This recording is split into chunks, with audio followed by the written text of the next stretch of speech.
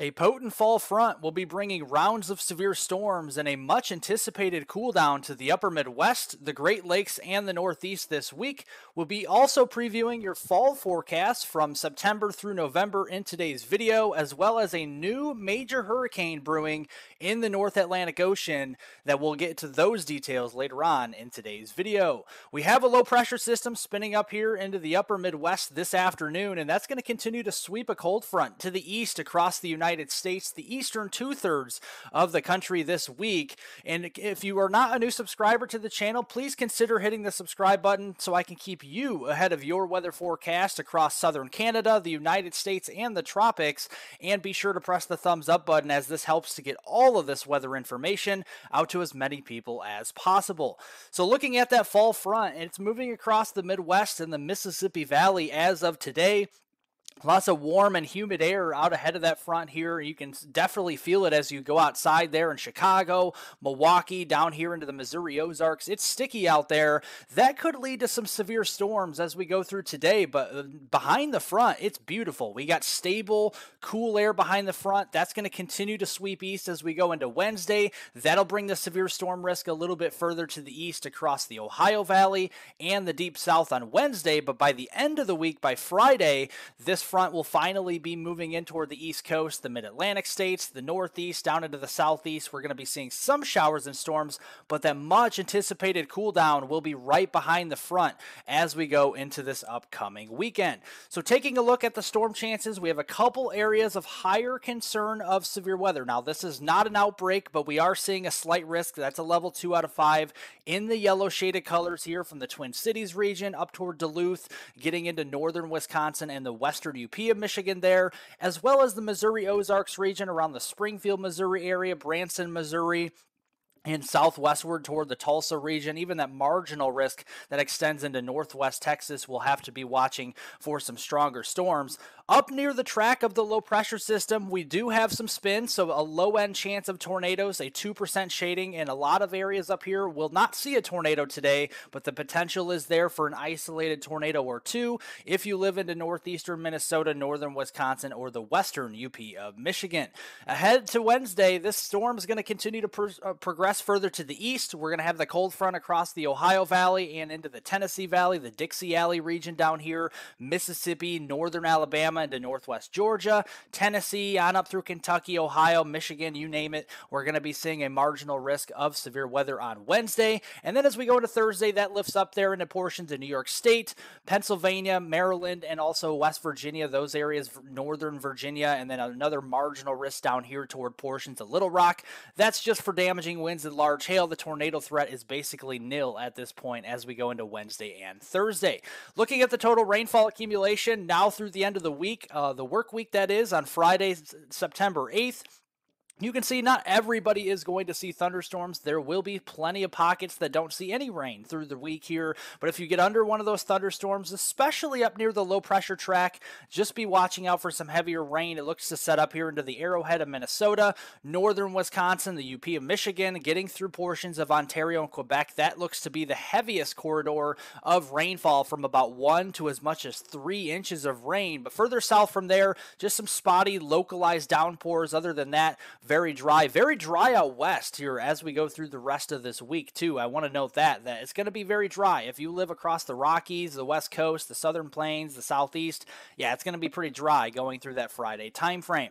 Looking at those temperatures, like I mentioned, behind the front, a much anticipated cool down. Ahead of the front today, we have lots of 90s out there, triple digits here ahead of the front. That warm, sticky air mass leading to some severe weather, and the clash of air masses as well. Look at the temperatures behind the front. The Dakotas, we're into the mid-60s. That's your high today across portions of the Dakotas and getting into northwestern Nebraska. As that front sweeps to the east on Wednesday, we're going to see a noticeable cool down across the Twin Cities area. We're barely up to 70 degrees there in Minneapolis, St. Paul on Wednesday, barely to 80 degrees there in Green Bay, and barely to 79, 80 degrees in Des Moines as we go into Wednesday. All that heat, all the humidity will be pushing further off to the east and the south. Yes, unfortunately, more triple digits for Texas and portions of the Red River there into the Southern Plains on Wednesday. Then as we go go into Thursday, that cooler air mass continues to progress further east toward the mid-Atlantic, so the Ohio Valley will be feeling a nice refreshing air mass by Thursday. Temperatures in the 60s and 70s. Some return flow across the Great Plains on Thursday will lead to those triple digits pushing further to the north. That could include a 101 degree reading there into Oklahoma City, 96 there as we go into Tulsa, and maybe near 100 in Dodge City, Kansas, the Garden City region. So we're going to continue to watch that as we go through the week, but definitely a nice cool down further to the north. Let's step back here, look at the El Nino. We are in a moderate El Nino right now at plus 1.226.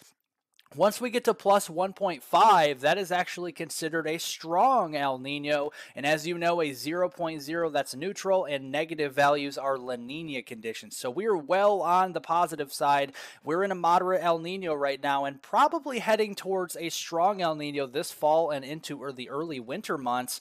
And looking at that, these are your sea surface temperature anomalies currently across the equatorial Pacific. Very much of a fire hose of very warm waters here from South America coast all the way east there towards the Hawaiian Islands and just south of the Hawaiian Islands. Very, very warm. That is a signal for an El Nino, and that continues to strengthen slowly but surely as we go into the fall months here and especially into winter. So let's preview those temperature anomalies. It's been very warm to start off September across the middle of the country.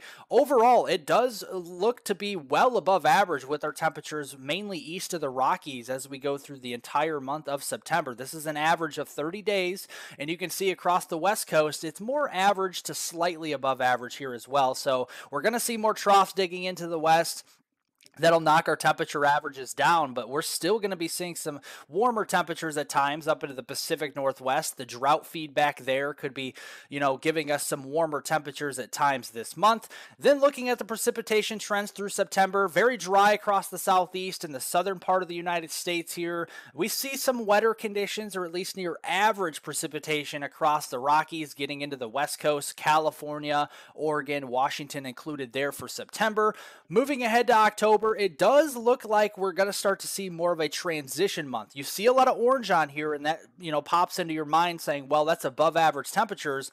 Well, there's going to be some cool downs, and I do think there are going to be some cool shots of air from southwest Canada through the northern plains into the Midwest as we go into October. But when you average all 31 days up in October, it's likely to be slightly above average with our temperatures all across southern Canada, the United States, and even down into Mexico as well. And looking here at your October precipitation anomaly, it does look to set up more active across the upper Midwest, the Great Lakes down into the portions of the Ohio Valley, the Missouri Ozarks region there. A lot drier out west as we go into October, and it's still persisting the dry conditions across the southern plains, especially down near the Gulf Coast. But what I'm concerned about with October, the clash of air masses, kind of like we're seeing this week with this rounds of severe weather. We're going to have warm temperatures ahead of these fronts into October, clashing with the cooler, stable air from Canada moving down with frequent cold fronts. This could lead to some severe weather in the middle of the country near the Corn Belt as we go through October, especially the first half of October. Then as we progress through November, this is late fall now, it does look to take more of an El Nino look. We do start to see warmer temperature anomalies across southern and southeastern Canada and into the upper Midwest there, with more of still above average anomalies to the south, but we're going to start to see more of an active subtropical jet setting up. So I wouldn't be surprised if our southern and southeastern areas do trend closer to average or even slightly below average with our temperatures as we go into through the month of November. And looking at that, there is a mixed signal there for a subtropical jet starting to activate there in November. You can see it really starts to get going through the Lone Star State there in Texas, near the Gulf Coast and the southeast. The Carolinas start to turn wetter as we go into November. We still see some above average precipitation up into southeast Canada, the Great Lakes, and the upper Midwest, but it's starting to transition to drier conditions up across the northern tier of the United States as we go through November. So that is something to monitor as we take more of that El Nino look into the late fall months there. And now we turn to the hurricane season. We do have the peak of hurricane season approaching us very quickly as we go into next week. That is the peak of the Atlantic hurricane season. And looking at the Eastern Pacific basin, that is basically the same thing. We're in the peak of the hurricane season right now into next week. So that is something to keep an eye on. Looking at the North Atlantic, we do have Tropical Depression 13 that has just formed, and this is likely to be our next major player in the North Atlantic. This is going to be progressing west-northwest over the next several days, and you can see right now it's kind of a little bit more disorganized, but this is progressing further off to the west-northwest, and we're going to keep an eye on it. Already, by the time we get in towards this evening or into tomorrow morning, this is going to be a tropical storm. It's already at 35 miles per hour, progressing west-northwest at 15 miles per hour, and this is likely to be named Lee. So as we go into portions of your Wednesday, Thursday time frame, we're already seeing a Category 1, Category 2 hurricane, and then a major hurricane is expected to the north and east of the Lesser Antilles by Saturday. This could be a formidable, strong hurricane that could be Category 3 or 4 strength by then, and possibly progressing to a Cat 5 just to the north and east of Puerto Rico as we go into later on this upcoming weekend, around that Sunday, Monday time frame. So we'll keep an eye on that. Looking at that, no surprise here, we have very warm sea surface temperatures across the North Atlantic. Nearly much of the systems that have developed either in the Gulf or into portions of the Western Atlantic, so we see some upwelling over here. But the main development region, so far this hurricane season has been unimpeded by any of these systems developing until today. So as we go through today, into tomorrow, into the next day, the following day after that, we're going to see lots of warm water temperatures for this thing to crank up on, and this is going to continue to progress to the west. Now, looking at the ensemble tracks, this takes a bunch of different solutions and puts them into one, and this black line right here is the kind of more of the average of all of these ensembles. This takes it just to the north and east of the Lesser Antilles, just to the north of Puerto Rico and the Dominican Republic, and then turns it up just before it reaches the Bahamas and just to the west there of Bermuda. Now, this would be the best possible outcome that we could hope for, as it misses land here and it misses Bermuda to the west and also misses the United States to the east. So this is the outcome that we definitely want to have as we go in towards portions of next week. So let's look at one of the European model has to say for this here today. Yes, we have a tropical depression, 1007 millibar low down here in the MDR, the main development region. As we go into Thursday, this is a couple days from now, this is September 7th, likely already seeing a hurricane by this point, Category 1, possibly Category 2 strength, just to the east-northeast of the Lesser Antilles. As we go into this weekend, this is Saturday, this is September 9th, likely getting towards major hurricane status here, probably a Category 3 at this point, 959 millibar low just to the north and east of Puerto Rico and to the north and east of the Lesser Antilles in general. And then as we go into early next week, yeah, a 928 millibar low on a non-hurricane model here, the European forecast model. That's pretty impressive here across portions of the North Atlantic. That is just to the north of the Puerto Rico and the Dominican. Likely still seeing some indirect impacts. Wave heights out there that could be well in excess of 20 feet in some areas. We also could be seeing some rip currents and a lot of stuff like that. So we'll be keeping an eye on it here with even indirect impacts across the islands as we go into early next week. This is the European model. The GFS model, a little weaker, 947, a little bit further to the north there. So we'll keep an eye on that. The Canadian model, basically in the same place, a 972 millibar, and even the Icon model. This is probably the most concerning run, as a 935 has it a little bit closer, too close for comfort there for Puerto Rico and the Dominican Republic. So we'll keep an eye on all these models here. I just showed you 4 models, the European, the American GFS, the Canadian, and the Icon model, and also all the ensembles. So this is what we see as we go through next week. We'll keep an eye on it and keep you updated. Looking on the Eastern Pacific side, we have Tropical Storm Java over here in the Eastern Pacific. This is beginning to organize across this area right now, just off the coast there of Mexico. And the good news is it's going to be progressing further off to the west and missing North America, but it will strengthen into a major hurricane, likely Category 3 strength as we go into later this week on Thursday, and maintaining hurricane strength all the way through the weekend. Right now, it's a 50 mile per hour tropical storm. It's moving west at 10 miles per hour, and this is Tropical Storm Java. You can see today, this is a tropical storm. We're going to continue to see it strengthen into a hurricane, likely a major hurricane here by late in the week, and that will continue to maintain hurricane strength as it progresses well away from North America over the open waters of the eastern Pacific Ocean as we go into this weekend. This is on Saturday, September 9th, so that's some good news there.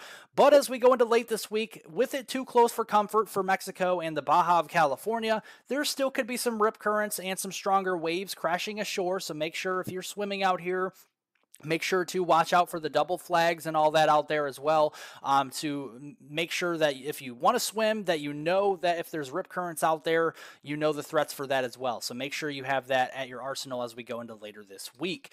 Well, thank you guys so much for watching. Additional weather forecast updates, the description down below the video. Press the link down there. You can follow me on Twitter or X at HWeather420. I will be updating you on the hurricane in the Atlantic Ocean, especially on this here as well. Otherwise, thank you so much for watching. Share this video with friends, family, social media, Twitter, Instagram, X, whatever you call it. Share this video. We need to have as many people as possible to watch this video, and you can help by that, every single one of you, by pressing the thumbs up button. This helps to get all of this weather information out to as many people as possible. Well, thank you guys so much for watching, and I hope everybody has a great rest of their week out there.